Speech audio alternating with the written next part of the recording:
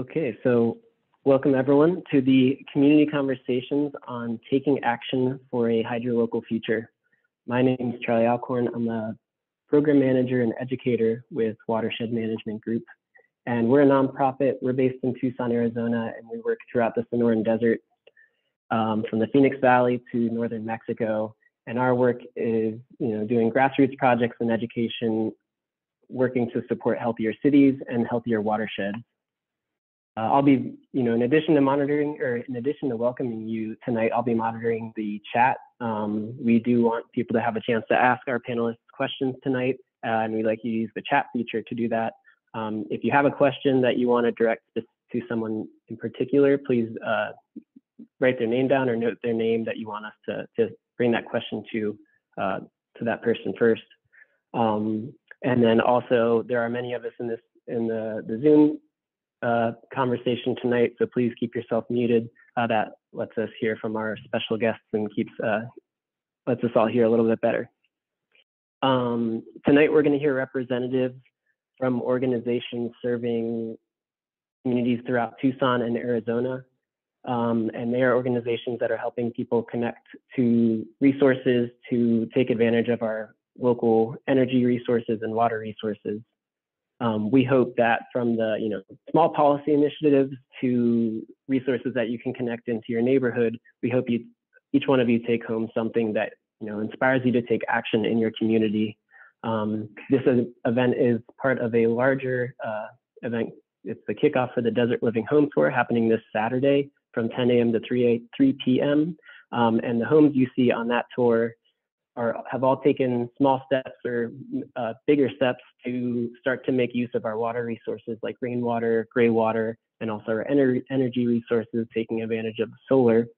And so with those homes on the tour and the organizations and the representatives we're hearing from tonight with those organizations, we hope to inspire everyone and demonstrate a path forward to help us all work towards healthier cities, healthier communities. So with that, I want to welcome our moderator for the evening, Catalina Ross, with the Sierra Club Grand Canyon chapter. So welcome, Catalina. Thank you. Thank you, Charlie. My name is Catalina Ross. I am the Energy Program Coordinator for Southern Arizona Sierra Club Grand Canyon chapter. Sierra Club does a lot of grassroots work on various topics, but especially in Arizona, everything from water and Grand Canyon to energy and border ecosystem work. So that is kind of how we came into partnership with the Watershed Management Group. We're happy to be here as part of this tour, and this is, I believe, our fourth annual panel. So very exciting to get to talk with the community about these things.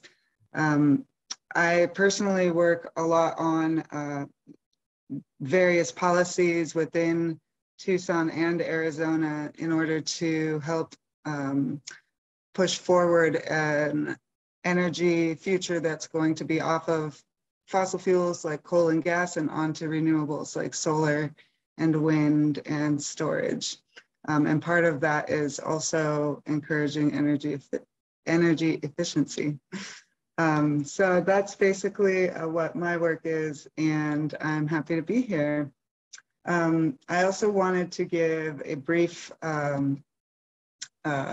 message that as hosts of this event, the Watershed Management Group and Sierra Club both want to take a moment to remember that the lands that upon which our event is taking place, where we call Tucson and Phoenix, are unceded tribal territories which belong to the Tohono O'odham, the Akimel O'odham, the Yachet O'odham, Pascua Yaqui or Yoema people, and Peepash peoples as well.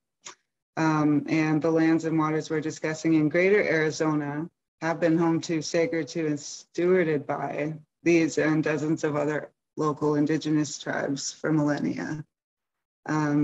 And so that's super important when we're talking about these lands and waters. And I think we'll go ahead now and introduce our panelists who we have the pleasure of having with us tonight. Anna, you can go ahead.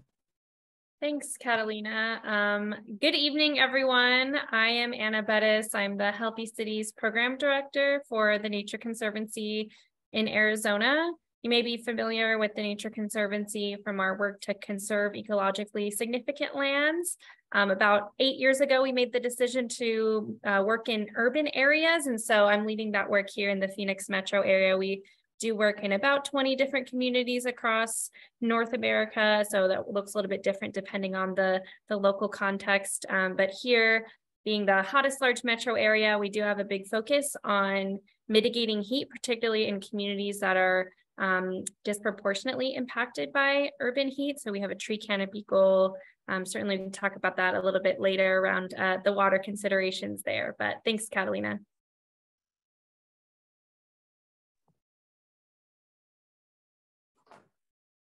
Hi, everyone. Thanks for being here. I'll jump in, and thanks to Sierra Club and the Watershed Management Group for including me and inviting me. My name is Sarah Liguori. I'm an Arizona native. I'm from Tucson, but I currently represent LD28 and LD5, which is the central core of Phoenix. And I was on the Commerce and Government Elections Committee in my first term last year, but I have a passion and interest in all things related to water conservation and climate change. And so as a freshman legislature, I ran a water conservation policy, which I'll be answering and deep diving into when I speak. But very happy to be here today amongst these other panelists, and thank you for including me.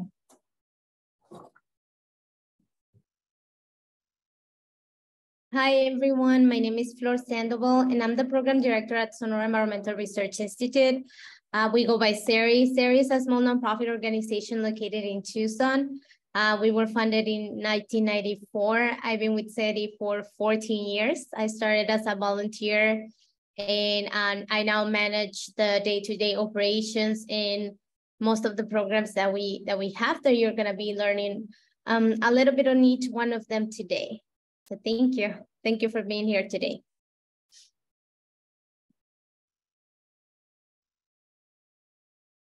Hey everybody, Brett Fanshaw. I'm the Arizona Program Director with Solar United Neighbors. I'm based in Phoenix and work all across the state, and I've been working on energy and environmental issues in Arizona for 13 years. We're a 501c3 nonprofit organization. Our mission is to help people go solar, join together, and fight for their energy rights. We organize solar co-op groups, which are bulk purchase campaigns for rooftop solar. And we've run about a dozen of those across the state in the last 3 years and helped hundreds of people go solar with their neighbors. We provide unbiased, vendor-neutral information to consumers about solar and help people through the process. And then we also do policy and advocacy work. We make sure we have good local, state, and federal solar policy. We also encourage energy equity and have some low and moderate income solar pilot programs. And then we also do some work with nonprofits and other institutions to help them go solar. Right now, we're running the nonprofit solar project with the Community Foundation for Southern Arizona in the Pima County, Tucson area. So really excited to be here. Thanks to Watershed Management Group and Sierra Club for organizing.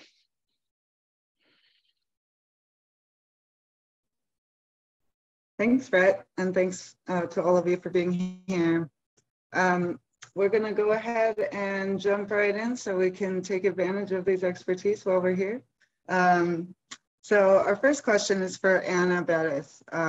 The Colorado River shortage has created a lot of insecurity in water resources as to allocations and the future of planning water. This has been exacerbated by climate change, as we know, making Arizona hotter and drier every year. And in the face of these challenges, can you tell us a little bit about what programs the Nature Conservancy has to support resiliency and kind of addressing mitigation of climate change as much as possible while we are living here in the desert? Yeah, thanks for that question, Catalina. Being in the Phoenix metro area, certainly heat and water are two big things that come to mind when we think about the impacts of climate change. For us, a big strategy for adapting to the impacts of climate change, we think, is going to be increasing tree canopy cover in our hottest communities.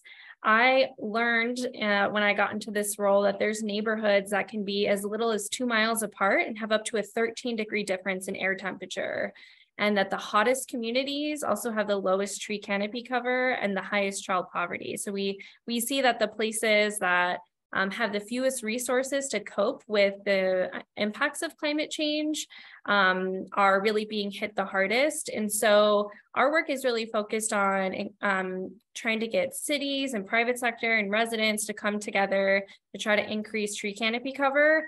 And when we talk about this, really one of the big questions I always get is, well, what about the water? And especially with the drought that we're in right now. And so when we're promoting this increasing tree canopy cover, I think it's really important to think about using desert adapted trees and green stormwater infrastructure. People may not realize how much water we actually do have here.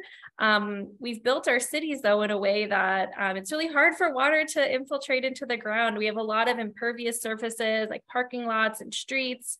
And with our separated sewer system here in the valley, the design was, let's get the water away from the city as quickly as possible so that we don't have floods in our communities during those big monsoon rains. But we're really missing out because that water, it picks up pollutants along the way, and it just pools outside the community and then evaporates, and we lose a lot of that precious water resource. And so if we can really try to design projects in a way to capture that, we think that that can be a really important way to ensure that projects really only have minimal supplemental watering needs, especially after the first couple of years. So I would say, for people thinking about what their role could be, certainly using green stormwater infrastructure like swales and basins really can do something as simple. I know Watershed Management Group does their build your own basin. It doesn't have to be overly complicated, but adding that tree canopy, particularly in places that can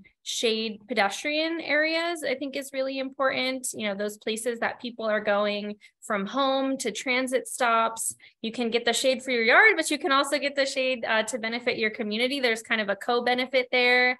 And then some things that the Nature Conservancy is doing to support these efforts. We have partnered with a number of different organizations, including Watershed Management Group, on a program called the Urban Heat Leadership Academy. It's really aimed at building the capacity of community residents to implement solutions to heat, advocate for solutions to heat. And that program is a 5-month-long program offered in Spanish and in English. And then graduates are eligible for small grants and mentorships to actually carry out projects in their communities. So we're really trying to build up the capacity of people living in these hotter neighborhoods to implement and advocate for those solutions. Thanks. Thank you. That is amazing. Such a breadth of work that you guys are doing in the community. And I love that you are dually addressing both the heat and the water at the same time. A quick follow-up question to that is, do you have ways that you are connecting folks that you're working with on the grassroots level up into city or county policies? Yeah, so I would say we have kind of 2 levels of our work. We have our grassroots work, which are things like the Urban Heat Leadership Academy, and then what I might call grass tops work to try to really get more investment from cities and from the private sector. And so we've done some work that that targets that more grass tops area, like an economic assessment of heat that said, what will the impacts to our economy be if we don't take action, and what's the costs and benefits of solutions like urban tree canopy. I would say the connection there, actually, funny enough, right before this call, an opportunity to connect those two pieces came up. We're looking for ways that we can plug in our Urban Heat Leadership Academy graduates to speak out, to advocate for more investment in heat mitigation. So for example, if anyone is interested, the city of Phoenix and their upcoming bond is planning to include, I think it's about $7 million for urban heat mitigation work. So anyone who's interested in, making a public comment in support of that, so sharing opportunities like that with the graduates of the Urban Heat Leadership Academy, it's a new area for us. We've only been in this space for a couple of years, but we're always looking for ways to connect the two. So if anyone's interested or has ideas on that, I think there'll be slides later with our email. Did that answer your question? Yeah, definitely. Very cool. So the next question will be to Sarah Liguori, and kind of taking this, zooming out from city into state. Can you tell us a little bit about what was passed related to water harvesting and water conservation just this year in the House Bill 2812? I can, and I'll give you a little background because it morphed over time in a wonderful way. So I mirrored the piece of legislation I wrote off of the city of Tucson. They've been doing this rainwater harvesting program for 10 plus years. It's run seamlessly, and it just seems like common sense practice to me once I became familiar with it, that I thought everyone in the state should have a chance to access this type of wonderful program. So I ran the bill, and I think it would have passed on its own merit. It did get out of the Senate with unanimous approval. But what it became was Senate Bill 1740. So it morphed into, I asked for $1 million specific to rainwater harvesting to do a test pilot program so that homeowners could access up to $500 for passive rainwater management systems, landscaping, things of that nature, or up to $2,000 for active rainwater harvesting systems, which would be cisterns and tanks. What it became was, through really persistent negotiations from the Democrats, was $200 million towards water conservation projects. So SB 1740 created WIFA, the Water Infrastructure Finance Authority, and then it also created inside of that the board that is going to be overseeing all of these conservation group funds and projects. So rainwater harvesting became a sliver, and I can touch on all of the other programs that got enveloped in that now or in another question. But rainwater harvesting now became part of $200 million of funds that are accessible to programs, cities, towns, municipalities, to then go and start to run these conservation efforts and fund them wholly through the state. Got it. Thank you. And so it sounds like there's funding in there for both individuals to use and for cities to use. So the next question is, how can cities and people apply or get access to the grant funding?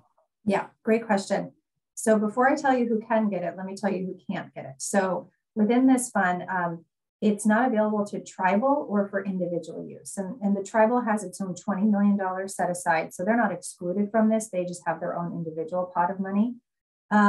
So the program will be, it's under WIFA. It will have a governing board where it runs the projects through. And right now it's in the process of setting that up. And once that is established, we're looking at probably first quarter of 2023. Cities, towns, counties, districts, commissions, authorities, any public entity under statute, charter, or initiative can access this money. Any conservation group, so a non-governmental organization that's focused on water conservation, that's focused on environmental protection, if they partner with a public entity, they can have access to the funds too. So we left it very broad in scope, although it has to be run through a public or a partner non-government agency focused in conservation. Once that money is there, they will apply for it. You need to, so let's say the city of Tucson says, we want to expand our gray water systems. They'll apply for a $1 million grant of which they need to put up 25% of the money. So there is a 25% match that the organizations will have to put up. Once that is established through the city or town or whatever it might be, then that program will be instituted and run through the board. So then that is when the individuals come in and say, okay, City of Tucson, you now have this, program, I'd like to participate in it. And they will directly apply and coordinate with them. So there's a timeline, and that's why, it keeps getting pushed out. I would say about 6 months, but this might lead into the next question of, how are we going to go about communicating this? So right now, I'm trying to get with organizations, like yourself, getting in front of city council members, getting in front of conservation water groups, city councils, AMWA, the Department of Water Resources, and just saying, hi, we need to start thinking about what programs might align with what you would like to do, how much money, and where is that funding going to come from, so that when the time has come, when the boards are set, when WIFA is established, when the money is in the bank account, then the groups can go and say, we would like to apply for this. And then the citizens can say, okay, we would like to participate in this program too. So I would say we're looking at probably 6 to 9 months before, me, Mr. Homeowner, can go and get my rainwater harvesting tank paid for, through this fund. Got it. And so that does address one of the next things that we were talking about. How do we prepare our cities to take advantage of the programs? So it sounds like City Council is a great way to start talking about them in our cities. Is there anything else you can think of off the bat that would be helpful? I'm trying to coordinate, an effort on my own with the Water Infrastructure Finance Authority. They're working on, I will call it a road show. So they're going to be going out and talking to groups, to cities, to towns, to counties, letting them know, what the process and procedure is and the scope of the program. So what I'm trying to do is work with my fellow legislatures to, disseminate this information to their districts, to their organizations. If you know anyone that might be interested, be happy to talk to them, but then we will get a heavy lift from, water-centric groups in the state that are also going to go out, because we want this money to be used. We want this to be communicated so that we can make it very accessible and easy once the infrastructure is finalized. Okay, thank you so much for sharing that. And I'll remind everybody that we are going to have resources to share with folks about these various programs you're hearing about after the panel is over, and we will have some time for questions at the end too. And Catalina, dive a little more in. One thing before, go ahead. If you don't mind, I just wanted to give everyone on the call an idea of the scope of the projects, so they can start to think of what might be, efficient for their homes. So the 200 million that's there can go into any sort of education or research program on ways to conserve, reduce water consumption, increase water efficiency, increase water reuse, rainwater harvesting, gray water systems, efficiency upgrades, plumbing fixtures, landscaping, turf removal. We left the language in the policy very broad in scope because we want it to be used as, water and other conservation groups see fit. But those are the type of projects that homeowners will be able to take advantage of once this is established. Oh, okay. Thank you so much for sharing that. I know that you had mentioned it earlier and I forgot to come back to it, but thank you. Sounds like there's a lot that we're going to be able to use in that, and it's amazing that you were able to help get this passed and write such a good legislation to address our times, as it were. Our next question is going to be for Flor Sandoval about your work with SERI. SERI's working with homeowners, promoting water conservation, renewable energy, and community health. Can you share a little bit more about those programs and who you're serving? Sure. So like I mentioned before, we work primarily in Southern Metropolitan Tucson, but we focus primarily on low-income and marginalized communities. We have a wide variety of programs right now that go from water conservation. We have been working on rainwater harvesting for about 6-7 years now. We developed a program to be able to bring rainwater harvesting to low-income communities. As Sarah was mentioning, Tucson Water has had a rebate program for a long time. So a lot of participants have been able to benefit from the rebate, but unfortunately, low-income communities were not. So we were able to pilot a program, get some funding, and now we have established rainwater harvesting program for limited income families. So what we're doing is we're covering the upfront cost of the rainwater harvesting installations, and we're giving participants, we're helping them file the rebate, and also we're giving them a grant for up to $750. And if they have a balance after that, we're able to provide a 0% interest loan for up to 12 months, and the loans can be as high as $2,000. We also, as part of the water conservation program, we are working with closely with Tucson Water to add 2 new programs to our water conservation programs. We're gonna be adding the gray water program. So we're also going to be helping homeowners and we also help renters. So we also help renters as long as the homeowner or the landlord is willing to participate in the program. So the way it works, the renter has to ask the landlord, and if they say yes, we can go ahead and qualify them and they can participate. But then, so we're going to be including the gray water program and a high efficiency clothes washer program. That's one of the programs that the gray water, we're still working, finalizing the program, but the high efficiency clothes washers, it's almost ready, and hopefully it's going to be launching in the next couple of months. We're going to be replacing all clothes washers because Tucson Water also has a rebate program to replace clothes washers where people can get up to $200 if they replace their old high water use clothes washer for a new higher efficiency clothes washer. So what we're gonna be doing is we're gonna be covering the cost of those clothes washers, and the participants will only be responsible for $200 of the cost of the clothes washer, and we're gonna be giving them 0% interest loans for 6 months. This will be a little shorter, but also the amount is not that big. Then we also have, that's our water conservation programs. And we also have a healthy home program where we go into the home and we do a 29 hazard evaluation. And right now we're partnering with the city of Tucson to conduct the lead hazard control program. So if we have homes that are built pre-1978, we're able to refer them to the lead hazard control program, and the city comes in to do the lead testing, and it's a lead abatement program. We also have a fair housing education and outreach program.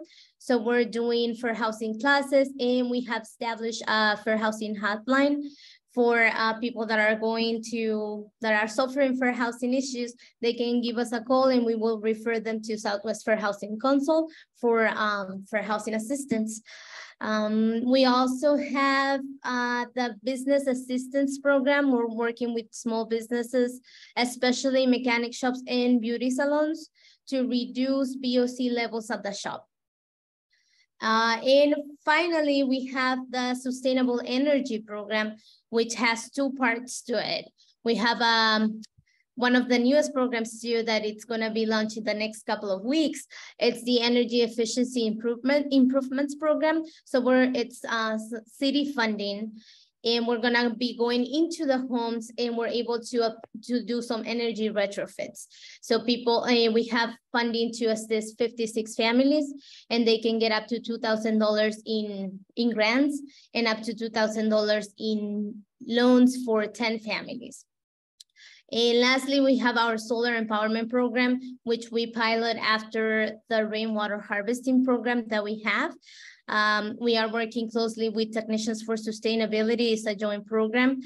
And we're doing the same that we're doing for the rainwater harvesting. So we're covering, we're referring the participants to Technicians for Sustainability. We go into their homes, and since it's a partnership program with TFS, someone from SERI and someone from TFS are going to the homes, and TFS is giving them a quote in place. And SERI covers up to 50% of the cost of the rooftop solar system in the home. And then the remaining 50%, we assist the families get a loan through 2 different banks that TFS currently uses. They also have opportunities to provide their own funding, but that's sometimes a barrier that they face. And so yeah, we're looking to expand that program as well. We're working with the city of Tucson, and we're gonna be receiving some additional funding to be able to expand this program. So I'm very excited and looking forward for that. Thank you so much. That is incredible, that amazing work you're doing. And you touched on something that I wanted to open to our panelists. We have, all of you are doing work on energy and water equity, and trying to enable more of these resources to get to low income and limited income housing. The question is, do you feel like the programs are effective? And are you feeling like there are challenges that we could be addressing perhaps better, or maybe as residents in the city? And I'll let you go ahead first, Flor. Sure, thank you.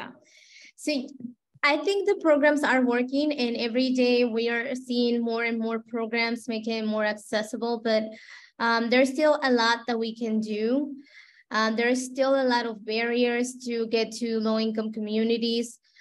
We try to focus on making everything bilingual. So if we're gonna be offering a workshop, we also offer it in English and Spanish at this time. We're slowly including other languages. We are reliable agency, or friendly, reliable agency, so they can call us if they need to, if they're hard of hearing, we can also assist them with that. I forgot the exact wording for it, but I'll look it up. So I think there's still a lot of opportunities to get to the families, to get to low-income communities. What I often see is that sometimes we assume that everybody has internet access, and that's not necessarily the case, or that everybody is able to apply online. In primarily working with SERI, we use or we do a lot of promoting in the community. So we go out, we go door to door, giving the information face to face, and I think that's really effective. And that's something that, unfortunately, with the pandemic, we were not able to do. So we have to rely online, but we're slowly going back to the community to make sure that they're getting the information that they need, and in the language that it's more convenient for them. So I think that's key in order to make the resources more accessible.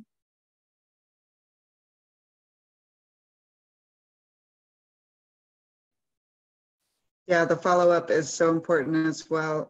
Such a good point there. If anyone else has some words they'd like to add to this one, please feel free.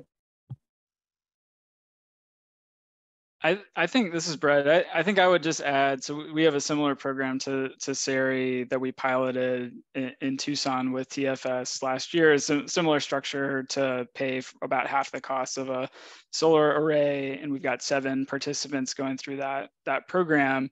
And I think to Flor's point on, you know, scaling that up with the city is a big opportunity. Like, there are these pilot projects that a lot of people have spent a lot of time figuring out like how to get them to work. And now there's a lot of them that we should be thinking about.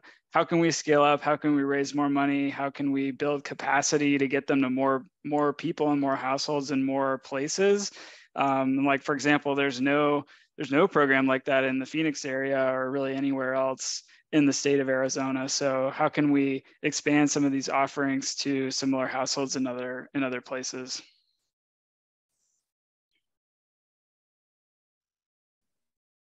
Certainly, and I'd love to hear Anna's thoughts on this as Wing in the Valley. Sorry, Catalina, can you repeat the question? I think since there's been a couple of answers, I've lost track of the original. Oh, no problem. I was just asking whether the low-income programs seem to be reaching who they need to be. And Brett took that question and kind of expanded into how do we scale these programs up once a really good program has already been made, and noted that in Phoenix there aren't programs like the ones that Solar United Neighbors and SERI have for solar. Yeah, I mean, I can't speak to the specifics of uptake on particular programs in low-income communities, but what I can say in the way that we've been able to do our work in low-income communities has been partnering with community-based organizations who have trusted relationships in those neighborhoods. For example, in the Urban Heat Leadership Academy, we partnered to co-develop the program with Phoenix Revitalization Corporation.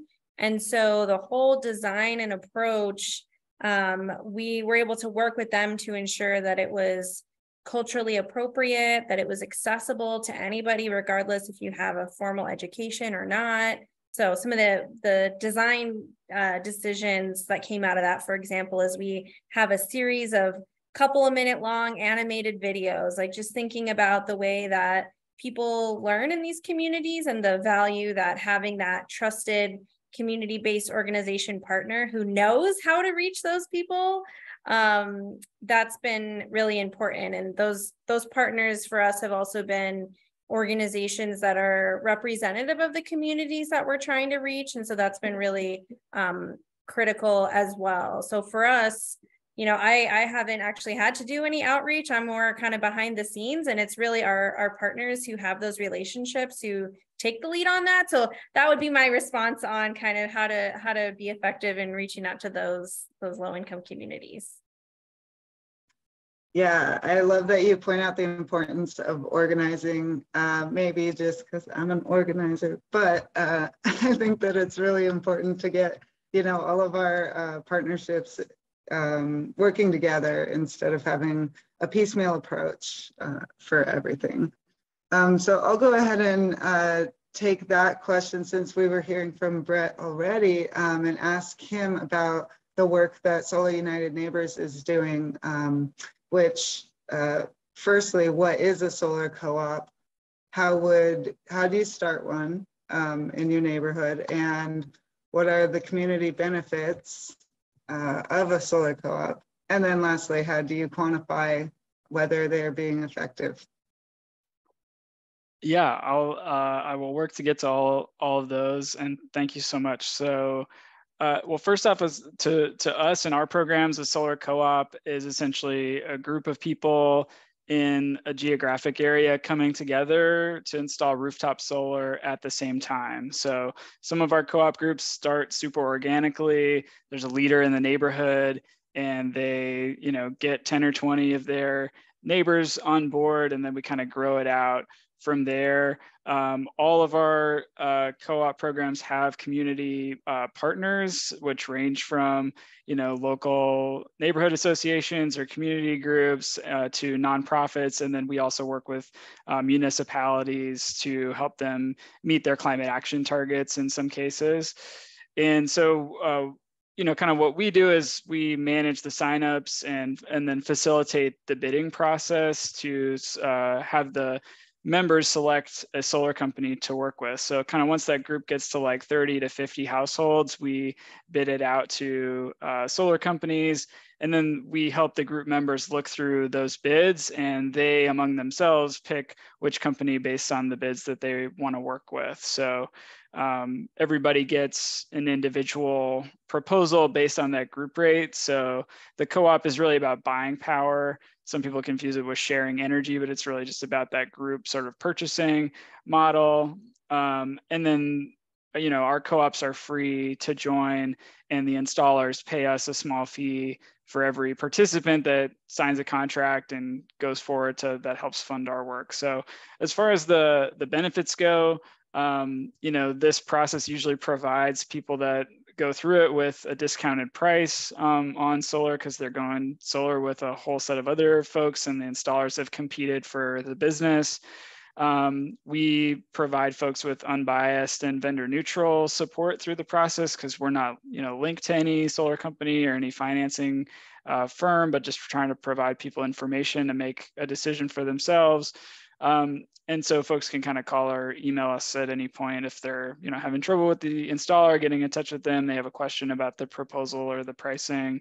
And then overall, we try to, like, you know, also bring people together, create community, create shared learning opportunities. It can be like a daunting or confusing technology for folks. Like, it's a great idea, but to some people, it can be intimidating. And so we do a lot of community education, and then also like connecting people with their neighbors that know about it or someone that's gone through the process before. And so there's a lot of like cool shared learning, and that's expanded into like, oh, I've got solar and now I'm interested in battery storage, and how does that work, and when should I use it, and what are the kinds that you like, and how does it work if I want to get an electric vehicle at some point. So there's kind of lots of cool emerging technology questions that sort of filter into the work we do. And just to get to the last part of the question, so we measure several outcomes in our process. So one is just, you know, how many people sign up for the co-op, how many people actually install a system, because there's no requirement that people do that. They can just get the information and decide it's not for them. You know, how many megawatts of solar have we installed? How many battery systems, EV chargers, and then like the dollars invested in the community through the program is also something we track. So like, what's the economic impact of this particular group, and how much money are people going to save based on sort of projections over time. We also have a jobs calculator that calculates how many solar jobs we've created through doing this type of work. And then obviously, we're here for sustainability reasons, so we also track the emissions reductions throughout the lifetime of the system. So there's a really cool dashboard that we use that kind of like, we can pull it for any, the collective impact of the co-ops, or just like one particular co-op in one spot. Wow, that's so many metrics. And I would follow that with, do you feel like it has been effective or as effective as you had hoped? And is there any way that the Inflation Reduction Act that was just passed this year federally going to help with those efforts? Yeah, it's going to be enormous. The Inflation Reduction Act has so many great things for solar. And I guess just to say on, you know, how effective it's been so far, like we have more demand than we can handle. And I think that that's the case also for the solar industry generally. And like, we need to sort of scale up capacity, because, you know, a lot of people are waiting a long time to get solar, having a hard time finding a good contractor. So we're seeing like a big amount of demand. And I think that that's really gonna continue with the Inflation Reduction Act. It expands and extends the solar tax credit. So solar tax credits back to 30% starting this year for the next 10 years. That's great news. Something we fought really hard for in there is called direct pay. And this is going to be a game changer for nonprofit organizations, municipalities, and others that do not have a tax liability, can get something equal to the tax credit, but just through a mechanism called direct pay, where it's basically a rebate from the federal government for that 30% cost. So they're going to be able to access that incentive, which has not been possible, and that starts next year for installations starting next year. So we're really excited about that. It also expands a popular program called REAP, which is Rural Energy for America program. It's run by the Department of Agriculture.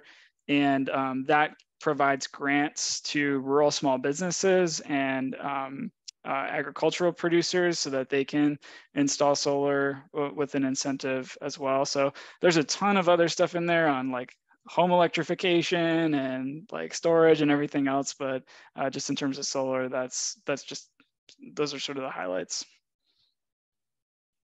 That's helpful, thank you. I know there's a ton in that act, and I encourage folks to look inside your flyer, your brochure for the tour, where there's a page near the beginning that has a Sierra Club logo on it, and it has some different clickable links where you can learn more about the Inflation Reduction Act. Okay, one last question, and then we'll switch into, I'd love for each of you to please provide us an action that folks can take at home. But the last question before that is, what would you say for folks who don't own their own home? And if we could just get to one or two answers on that from people, anybody who has thoughts.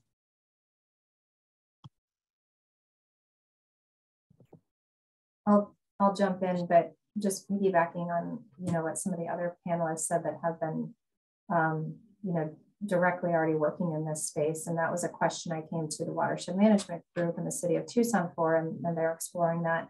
I've also talked to, you know, had roundtables of, you know, landlords and, you know, letting them know what the benefits are. And if you could get this paid for, you know, could you incorporate this into your, you know, housing projects? So you're doing some water conservation, you're passing that benefit off to your tenants. So I'm hoping that we can continue those discussions with individual homeowners that are renting out their homes in different capacities, just on the greater good of what, you know, water conservation will do for us in this state.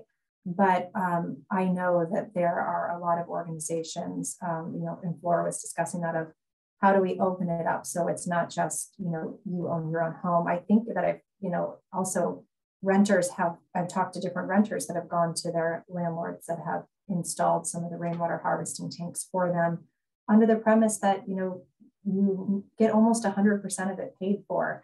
So exploring those conversations, I think if you are a tenant or if you are renting right now with your landlord, you know, is, I think we're opening up the door to those, to having that conversation and broadening it outside of just individual homeowners.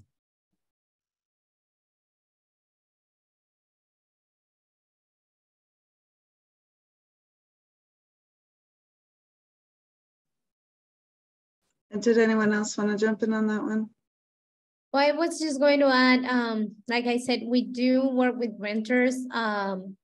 We don't have many renters, but if I can recall correctly, most of the participants that come to us that qualify for the program and are renting, we haven't had any issues with the landlords wanting to get rainwater harvesting systems for their homes.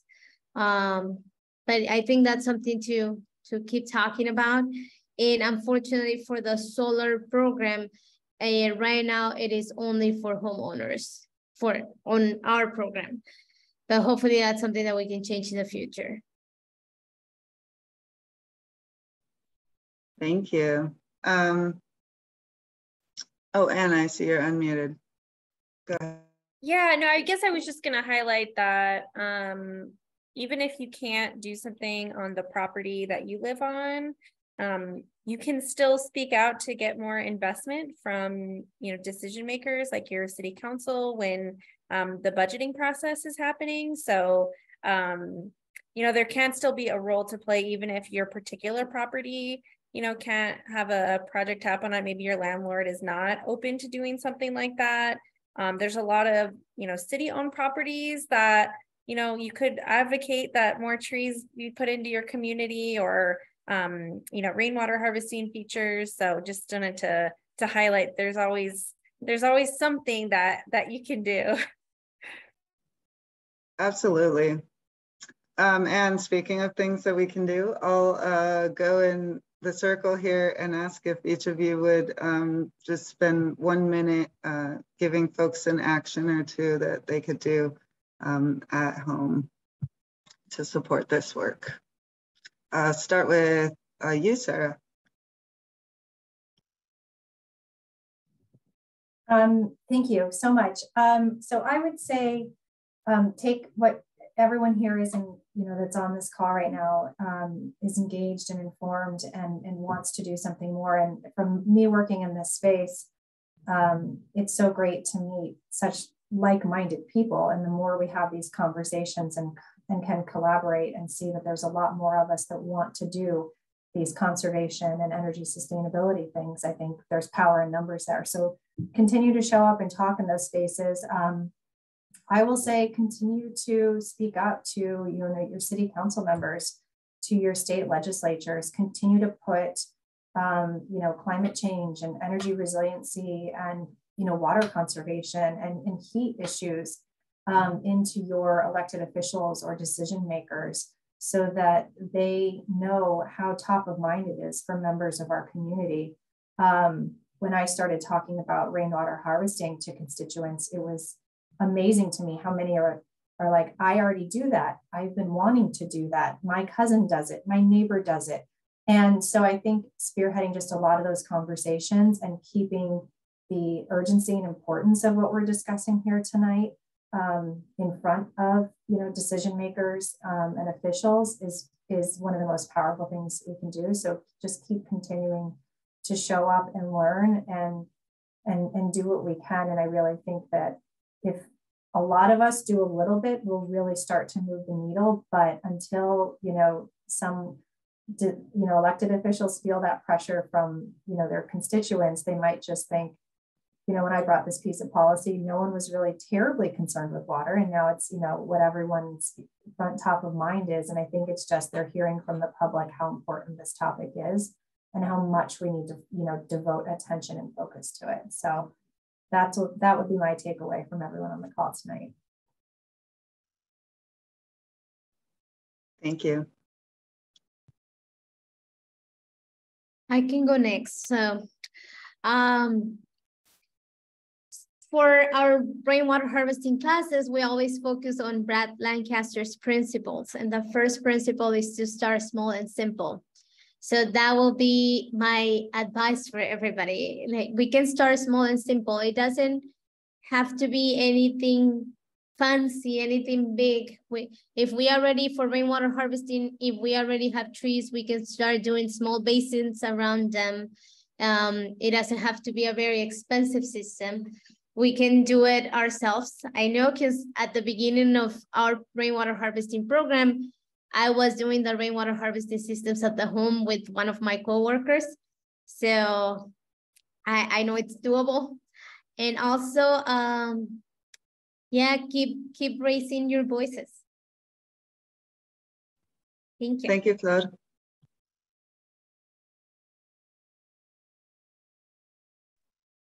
Well, hey, you stole mine. I was gonna say start small.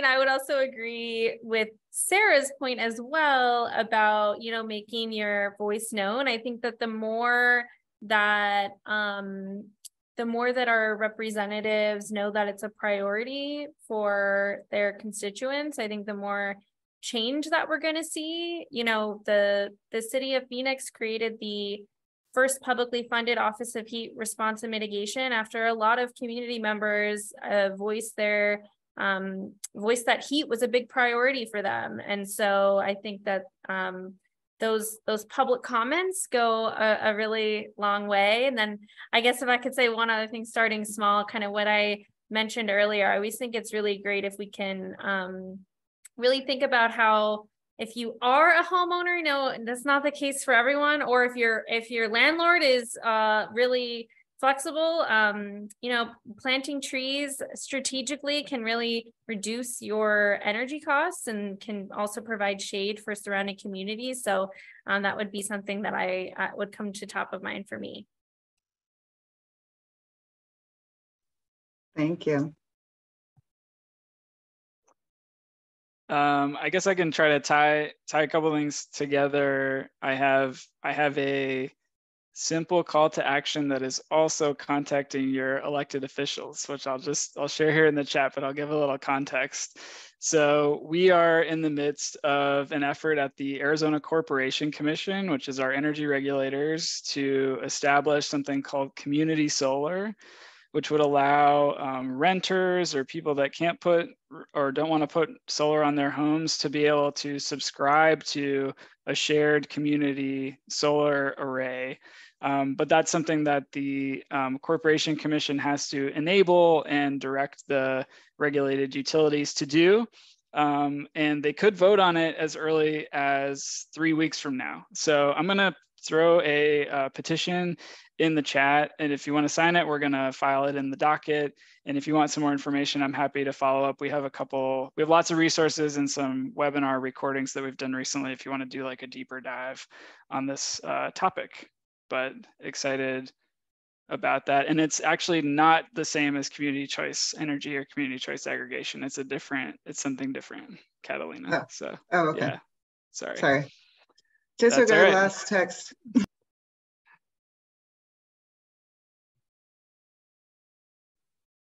Thank you so much.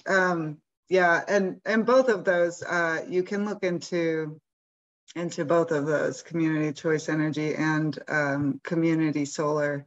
And signing Brett's petition is definitely a great start and an easy action that folks can take now. I want to say thank you again so much to all the panelists for being here.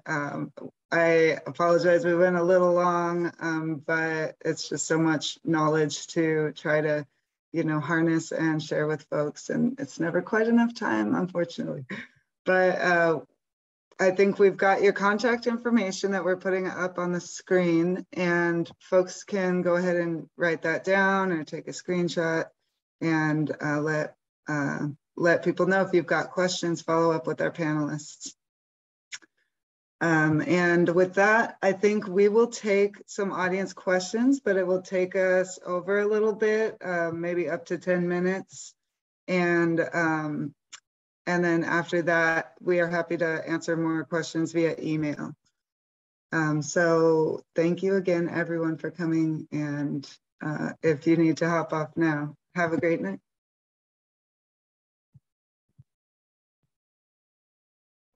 And thanks, Catalina, for moderating this conversation. I was monitoring the chat, and thank you to the panelists for sharing everything tonight, but also for engaging people on the chat. A lot of questions were answered through conversations there. There were a few questions I wanted to bring up to let people expand a little bit more on, and a few that we didn't capture in the chat. And one, Anna, you answered this in the chat, but could you talk a little bit about maybe an intersection or work trying to address flood mitigation, as well as just, rainwater harvesting and supporting vegetation through flood mitigation, where those two things intersect? Yeah, so I put a little bit of information in the chat. The Nature Conservancy partnered with the Bureau of Reclamation, the City of Phoenix, Maricopa Flood Control District, Maricopa Air Quality Department, and ASU, lots of different roles on that project, to look at different levels of application, features, low impact development features, so those that infiltrate rainwater closer to where it falls. We're using the terms, I think, LID and green stormwater infrastructure somewhat synonymously here, but looking at what the potential benefits could be at different levels of implementation. And so basically that study demonstrated, it was theoretical, so it was modeling of what, if we did this, what would happen, but basically it demonstrated that at all the levels of implementation that there were flood risk mitigation benefits. So the amount of water that was left over on site to leave that site was lower. The quality of the water was better because it was being infiltrated and cleaned. The air quality was better, and there were also heat benefits. So the temperature was cooler. And so, so yeah, when we're thinking about, things like rainwater harvesting, particularly features that are helping water to infiltrate into the ground, like basins, you have that benefit of being able to use that water for maybe trees or vegetation, but then you're also reducing the risk of flooding on that site. So, you know, we don't always think about flooding, but if you've lived in the greater Phoenix area for any amount of time, you know, we do actually have some flooding issues in those monsoon rains. We've all seen those streets that look like rivers for for a short while. Yeah, thanks for raising that. Thanks, Anna. And I'm going to stop sharing my screen. Everyone's our panelists' contact information will be shared in an email, but I just want to make sure I'm able to look at the questions that we were fielding. One question that came up that I think maybe anyone could look at answering is just the idea of starting in. Is it preferable to start in larger municipalities through, you know, these programs, or is it better to start with, you know, pilot things in smaller cities and then build up to a municipality? So big communities and start the effort there, or small communities and build up?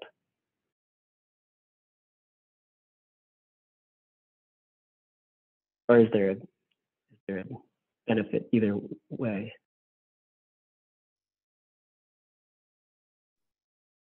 Well, I think I can talk a little bit about that. Just from from experience on the rainwater harvesting program, as I was saying, we went on to get some EPA funding to be able to pilot that program together with the Bureau of Applied Research Anthropology at U of A. So, and we were able to begin very small. We only did 17 installations the first year of the pilot program, and it was actually only loans, but we conducted a lot of focus groups to be able to develop a program that the community wanted. And locally for us, that has worked. That's how now, after 7 years later, we are taking that same module and implementing the solar program. And now we have established program with the city of Tucson to do the rainwater harvesting.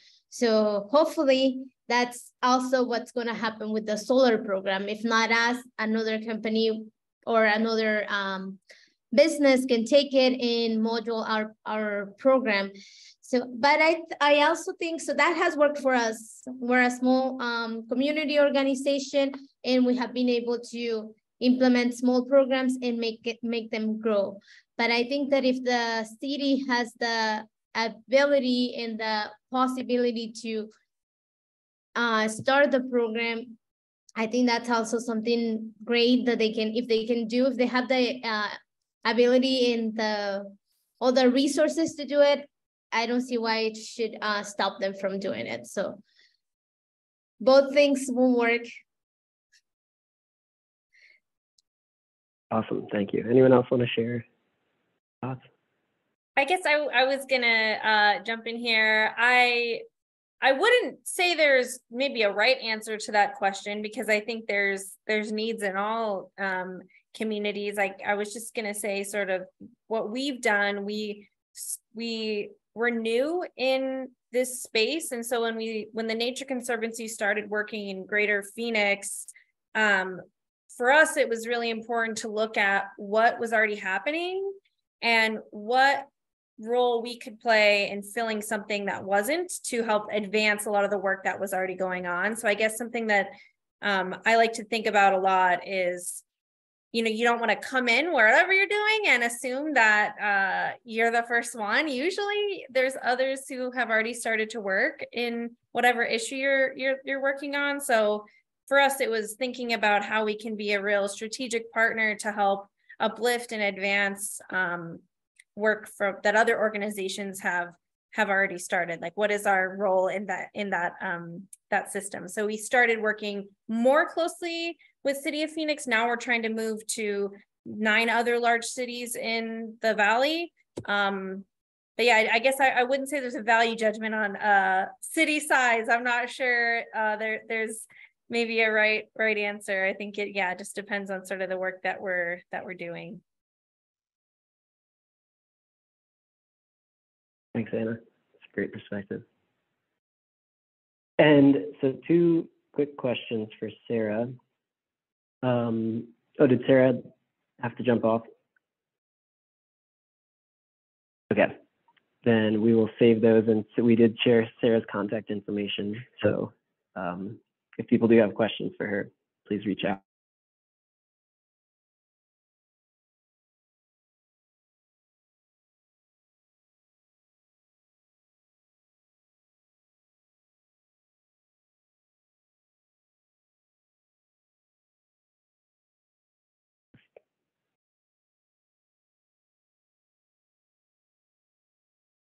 And Catalina, should I pass back? I look forward to I look forward to continuing to work and communicate with you guys. And I hope everyone enjoys the tour and gets out there on Sunday and goes out and sees all of this stuff in action. Charlie, looks like you're back if you want to say anything in closing. Yeah, well, first, thank you, Catalina, for moderating, and thank you to all the panelists for joining us tonight, sharing your expertise, sharing your perspective. And just to, I guess, a few of us are fans of this phrase is start simple. You know, take what you heard tonight and start with one conversation with a neighbor. Take what you see over the weekend, touring the home, take one idea and try and apply it in your home and go from there. So yeah, really appreciate everyone and for being here and hope you have a great weekend and touring the homes.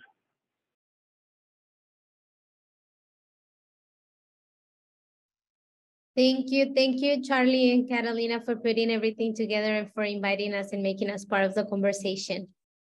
Have a wonderful rest of your night. Have a good night. Bye. Thanks, Flor. Good night, everyone. Thank you so much. Bye.